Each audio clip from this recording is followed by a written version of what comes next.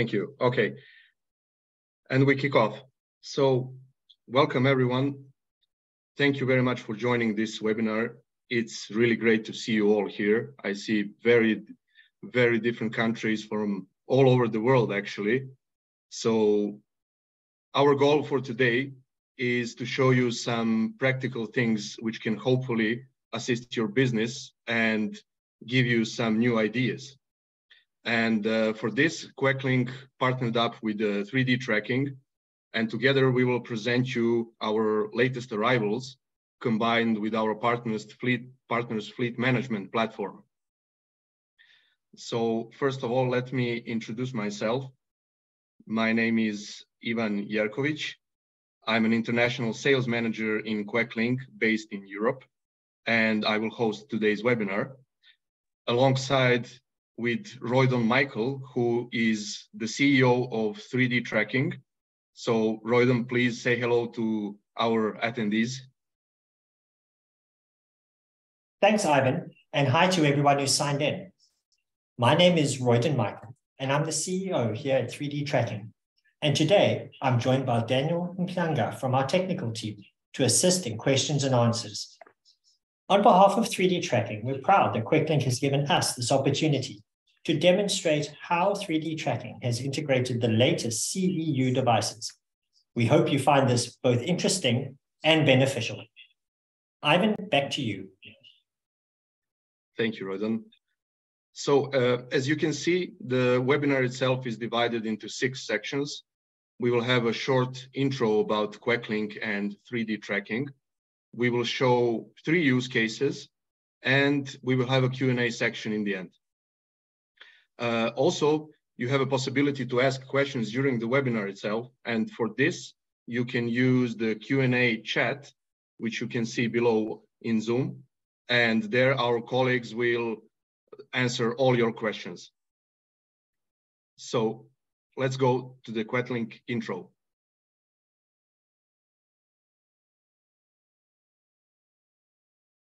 As many of you already know, Queclink story from previous webinars, I will just use this opportunity to mention some key points which are important for you to understand how we stand now. So during the past years, you also know that Queclink became an industry leader in IoT hardware. And last year we deployed almost 4 million devices, which shows that we actually earned our position. And we expect this number to be significantly higher this year. We are also a listed company, which is very important. And we took this step to give an additional assurance to our customers that we have big plans ahead of us and that together we will do something big. Queclink also operates globally and has customers all over the world. And we manage this by organizing local teams to support our partners. And this is something that they really appreciate. Our team works around the clock to keep up with all the demands that we receive. So we have support 24/7. Our portfolio, which already covers all popular niches, grows constantly. And this is due to constant communication with our clients and monitoring the market trends. Results that you see are something that we are about to mention in this webinar. Also, our focus on EMEA market is a strategic decision for us because actually 1/3 of the devices we deploy are in this market. So to support this, we actually have a dedicated R&D center that works closely with our sales department. And now I would like to invite Roydon also to tell us a bit more about his company, 3Dtracking. Roydon, please. Thanks, Ivan. 3Dtracking is a global telematics service provider with 17 years experience in the telematics market. Our software platform supports partners and end clients across more than 100 countries worldwide, with over 500,000 vehicles reporting into our platform every day. At 3Dtracking, we focus on cutting-edge functionality and the highest levels of support, ensuring that we provide our partners with a class-leading telematics platform. Thanks, Ivan. Back to you. Thank you, Royden, for the intro. And now let's go to our new product lineup. Thank you. So the models you see are direct successors of our most popular devices, which you can see in the bar below, but with the LTE Cat 1 technology. The first in line is GV58CEU, which is an entry device. And even though we call it basic, actually it's not. So as you can see, it has multiple inputs and outputs. It has Bluetooth, one wire. It can monitor driver behavior and all other standard data that comes from telematics devices. The one wire and BLE and multiple accessories make it very expandable, whether it is with Queclink accessories or third-party accessories. So you can actually do a lot of things with this so-called basic device. The next in line is the GV305CEU. And as you can see, it has many inputs and outputs, and it has also two serial ports, so 485 and 232. And this one I call the accessories device, because for every application where you need a lot of sensors, this is the device to go. The next device is GV350CEU, and this is our Pro Advanced device. This is because it has Dual-CANBus, and it covers light vehicles, light commercial vehicles, trucks, and machinery also, since it has J1939 protocol also. Important thing to mention about this device is that it also has an option to read DTC codes. The last one, GV355CEU, is the flagship device, and it is intended for trucks as it has K-line, and most importantly, it has remote tachograph download option. All these devices have BLE and one wire, which is very important. Also, they share a unified protocol, so if you integrate one device, all the common functions will work on others too, which makes it easier to use.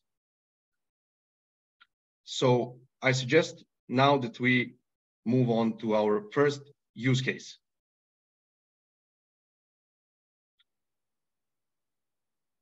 So as you can imagine, car rental is a business that has its own set of issues.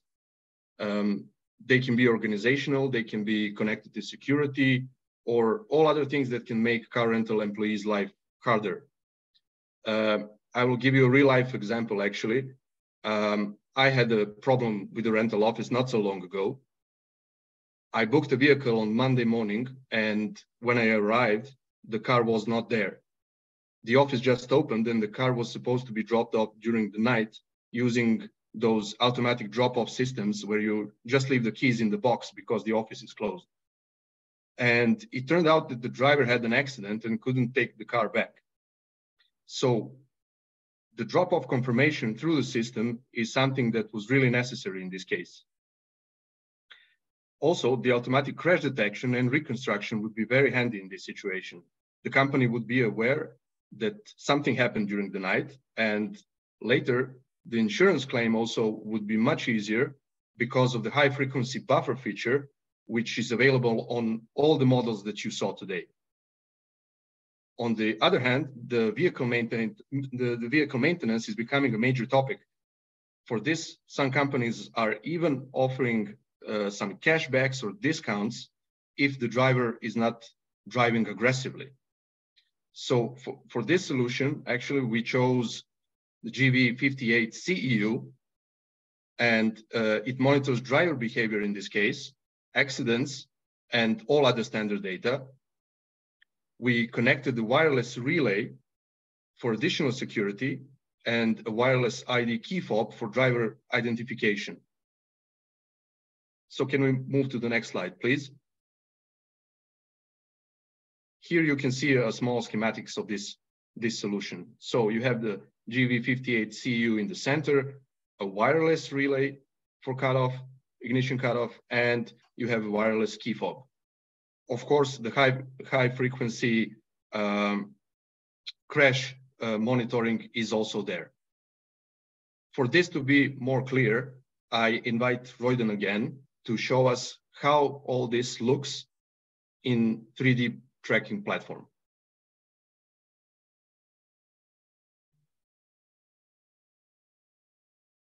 Thanks, Ivan.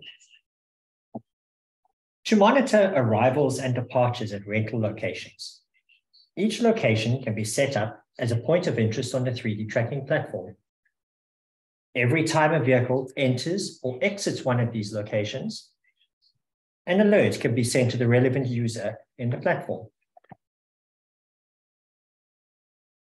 These alerts can be set up to notify the user. Plus, the alert can be sent by SMS, email, or via the 3D tracking mobile application. In addition, a report of all entry and exit events can be generated on demand. This can be generated as a highly customizable HTML report like you can see on the screen, or also as Excel, CSV, and PDF. Additionally, reports can be scheduled, which means they generate automatically and are then emailed to the relevant user. The scheduled reports are also available via the 3D tracking API, so the rental company can automatically receive the data into their systems. With regards to vehicle abuse and unreported accidents, here you can see numerous trips, some of which the scores are less than perfect.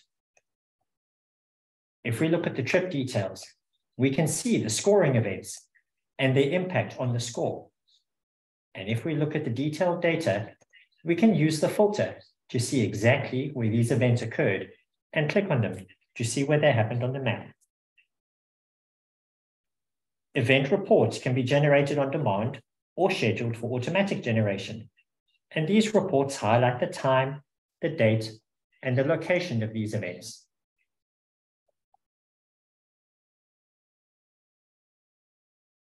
In the event of an accident, the GV58CEU device can also send high-resolution data from before the crash point itself, and after the event. When all this data is taken, it helps build a picture of exactly what happened leading up to the event and what happened afterwards. This data allows the rental car company to verify the event details and to provide evidence for any claims with an insurer or with the rental company.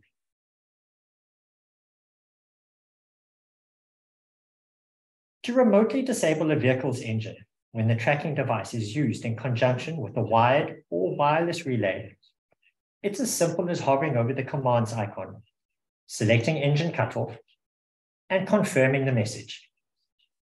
Once the engine is disabled, it's possible to use the same process to re-enable the engine again. If a driver of a vehicle is using one of the new CEU devices and is carrying a Bluetooth tag, the tracking device can report that tag in the data it transmits to the platform. The driver module allows a fleet owner to capture all their drivers and their details, including name, phone number, email address, and any custom data they wish to add manually, such as driver license expiry date, driver hiring date, etc. The Bluetooth tag MAC address can also be added as a driver tag, which means each time the device reports that MAC address, we can assign the relevant driver to that vehicle. Here, you can see where the driver is changing between trips. As one driver finishes and a new driver climbs into the vehicle and presents their tag, that driver becomes assigned to the vehicle, and this ensures that the correct driver is assigned to the correct trip. Okay, Ivan, back to you. Thanks, Royden.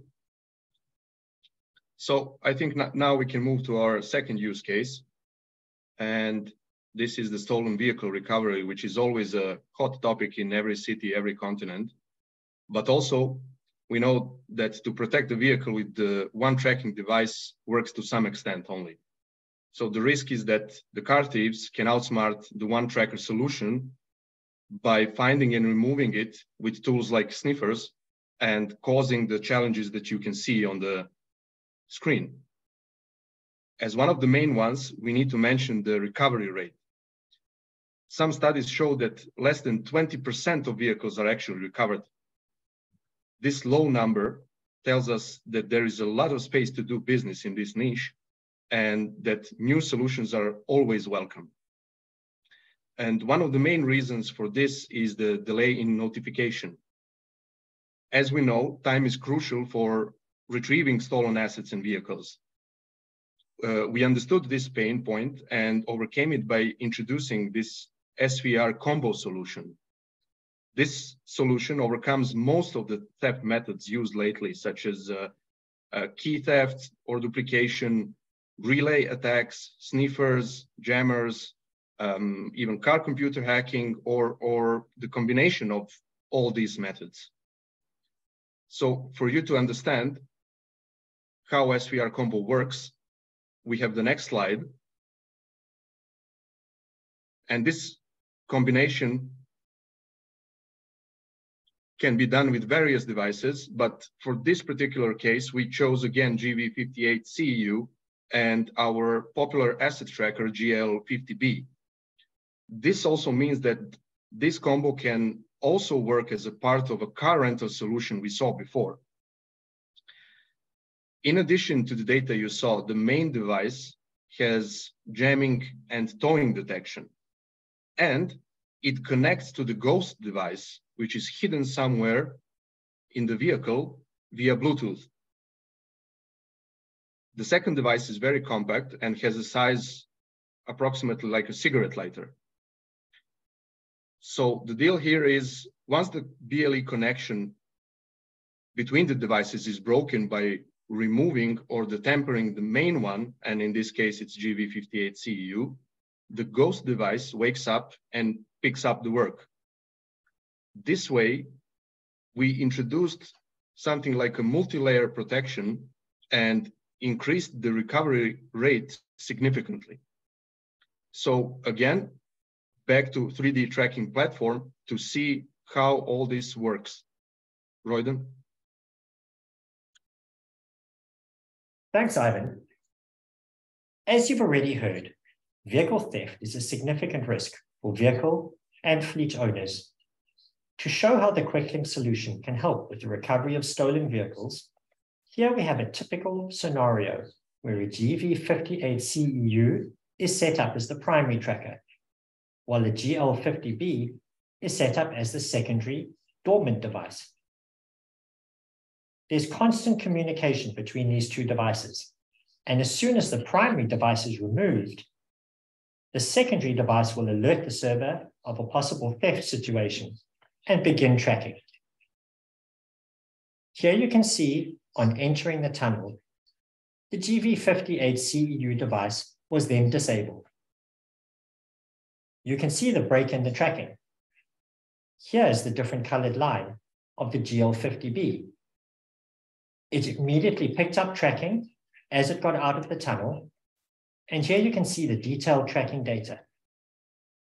You can also see the SVR active flag that 3D tracking has applied to the device because it knows that there's a stolen vehicle situation. Once the situation is resolved and the GV58 is returned to the vehicle, the flag is removed, the GL50B stops its reporting and becomes dormant again, and the GV58 carries on with its tracking.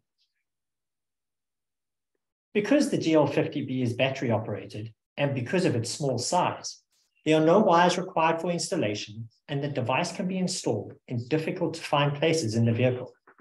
Thieves would assume that once they've disabled the primary device, the vehicle is no longer tracked, so would not be looking for a secondary device. This makes the new SVR feature of the GV58 CEU highly effective at recovering vehicles. Thanks, Ivan. Back to you.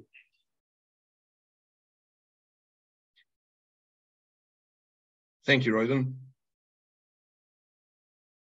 Okay, so now we have our last use case for the day, and this is the cold chain.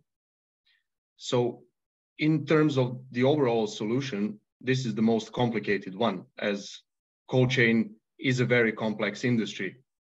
Many things can go wrong during the transportation of these sensitive goods. So we have things like cargo damage or theft, spoiled goods due to the refrigeration system malfunction, for example, are some of the most common ones.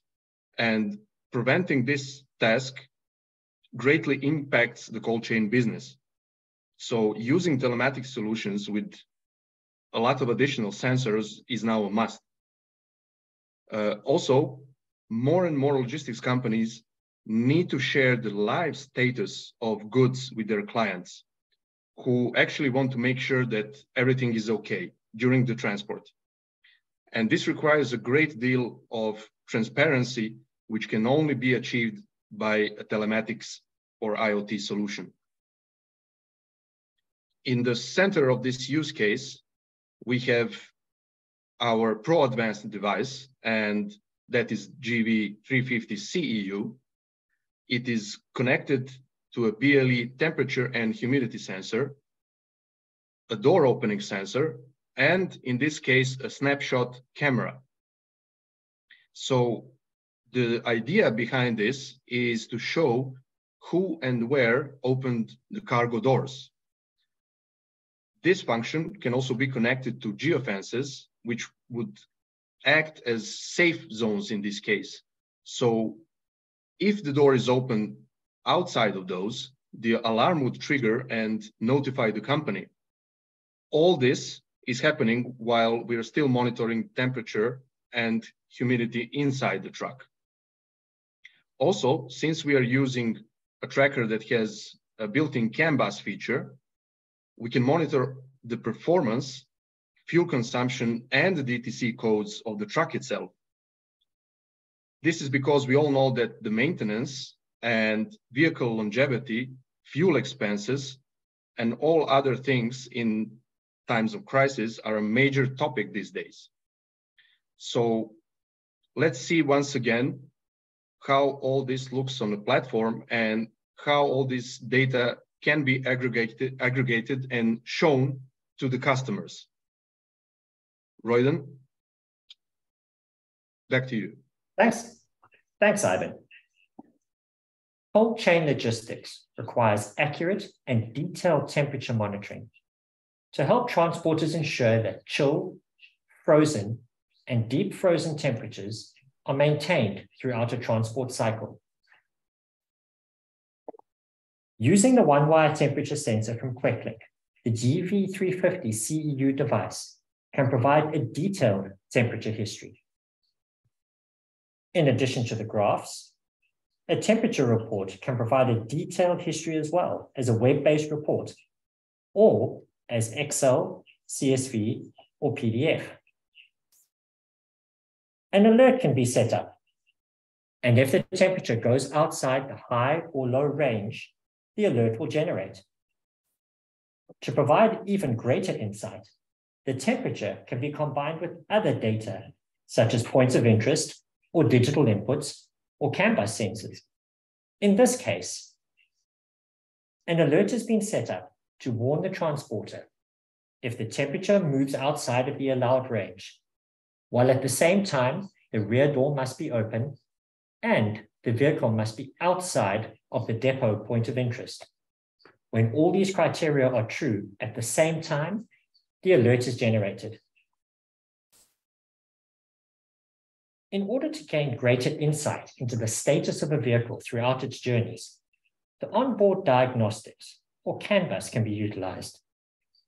The GV350 device can read the CANBus in the vehicle and provide a range of sensor data, such as RPM, fuel consumed, fuel level, and coolant temperature.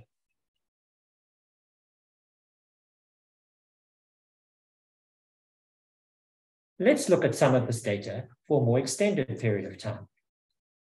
Here, we are able to look at the fuel data for 6 days. You can see how the fuel data fluctuates because the fuel moves around the tank. But 3D tracking has developed a smoothing algorithm that helps iron out these fluctuations for more accurate fuel reporting. All the same reports and alerts are available for the CANBus data that we saw in the temperature reporting, including the compound alert and the compound report to cater for those complex scenarios.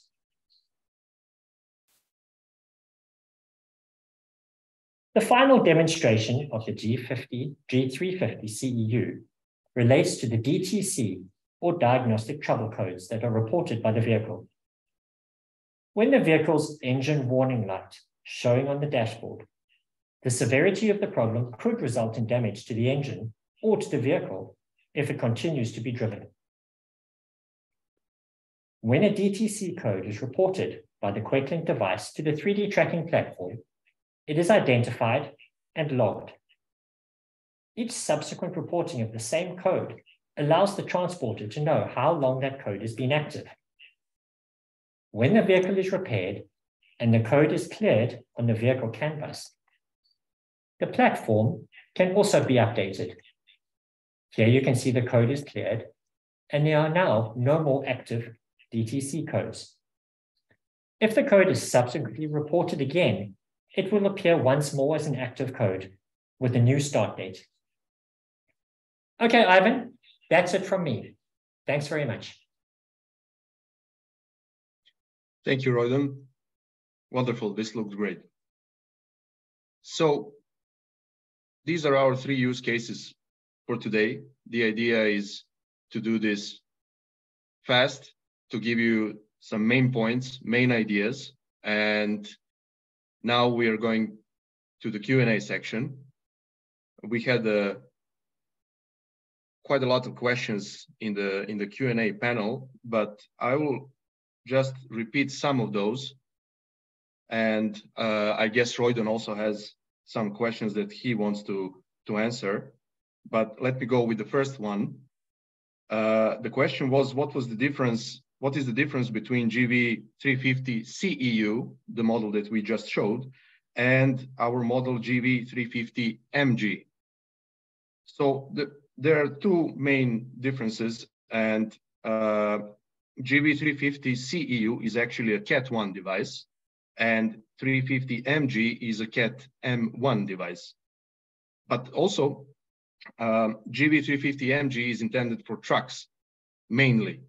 So it has J1939, and it's produced for monitoring trucks, while 350 CEU has an option to monitor light vehicles and light commercial vehicles also. So this is very important. I know it's just a couple of letters difference, but the difference between these 2 devices is quite big. So Royden, did you catch some interesting questions that you saw in the Q&A? Ivan, there's a couple of questions around fuel, so let me deal with those. One of the questions relates to the fuel fluctuations that you saw in the graphs, and also the accuracy of the fuel data, and also asks what's the best method for measuring fuel consumption. So let me deal with the first piece. When measuring the fuel level, there are no 100% accurate methods of measuring fuel because the fuel moves around the tank as the vehicle drives. So any fuel level measuring, even when using the CANBus, which is the vehicle manufacturer's built-in system, is going to have a level of fluctuation as you saw on the platform. This is the reason that 3D Tracking developed a smoothing algorithm to try and iron out those fluctuations. Every time the vehicle turns a corner or drives up and down a hill, the fuel is moving. So without an algorithm, it's very difficult to do accurate fuel measurement using the fuel level. That brings me on to the second piece, where if you want to measure consumption, such as the amount of fuel used in a day or the amount of fuel used in a trip, the best method for doing that is to use the fuel used metric, which comes out of the CANBus. This is the vehicle measuring the fuel as it moves through the engine. So it's almost 100% accurate in terms of measuring consumption.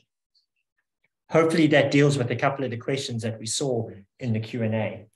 Another one similarly related to CANBus is how many parameters. Yeah. Can I just interrupt you, because there were some questions about fuel also for us. And the question was whether Queclink has its own fuel sensor. And yes, we do. We have an ultrasonic fuel sensor accessory. And my question to you, actually, Royden, about the smoothing of data. So what you mentioned also works for like ultrasonic fuel sensors, standard fuel sensors, all of those, right? Correct. Any fuel data that we're receiving, regardless of the source of that data, can have the smoothing algorithm applied. I should add, the better the data we get, the better result you'll get from the smoothing algorithm. But to answer your question, yes, the Queclink ultrasonic sensor will also work with the smoothing algorithm. Great, thank you. You can continue, please. Sorry, I interrupted you. The other question around the CANBus data was how many CANBus parameters 3D tracking can support. On the demonstration, I think there are 10 or 11 parameters in that vehicle. And ultimately, there isn't actually a limit. As many sensors that the CANBus supports can be added onto the 3D tracking platform, plus the layout can be optimized. So the data can be laid out in a way with headings parameters grouped together, such as fuel, temperature-related ones. It's fully customizable as to how it looks and feels. And there's no limit as to the number of parameters. Ivan, let me pass back to you. Great. Yeah. Actually, I would like to use this opportunity to invite our colleagues from marketing to share our contacts. So my contact and Royden's contact, because I guess we will have more questions in the future. And also I would like to share another question, which I saw, and I guess probably it is connected to the driver behavior in car rental use case we saw.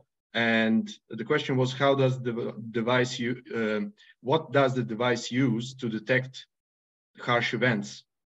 So yeah, we have an internal accelerometer in every device, and we also use GPS.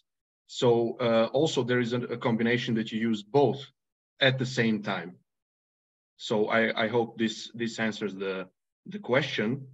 And I had another one, which I saw is about GB305 and whether it can monitor CANBus data.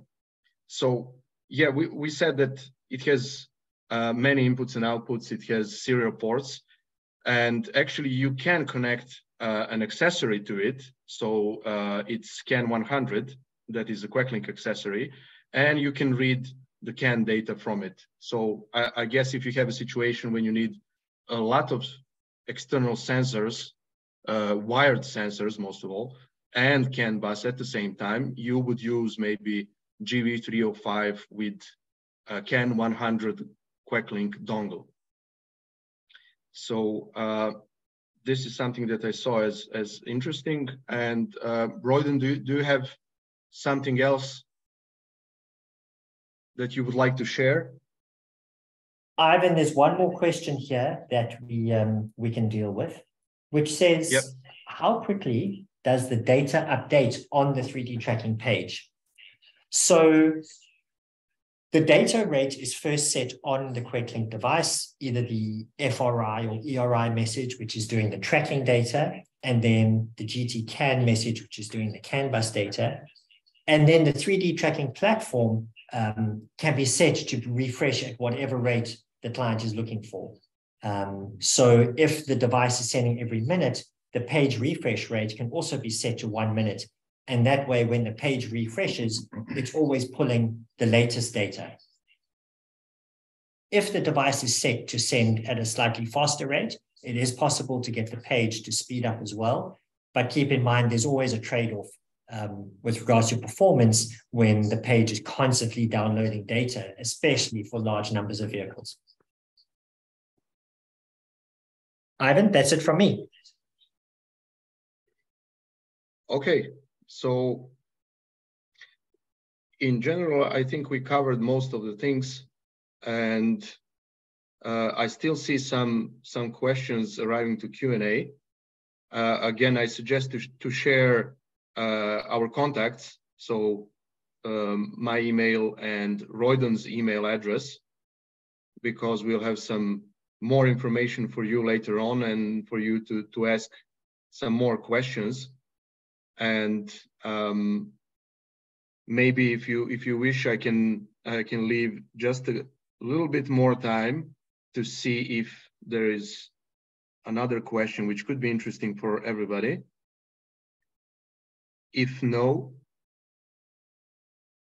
I think we can maybe conclude this webinar. It was really fast. We didn't want to take a lot of your time, but again, we wanted to give you a lot of information. So we are here as always, Queclink and 3Dtracking. We are partners for a long time.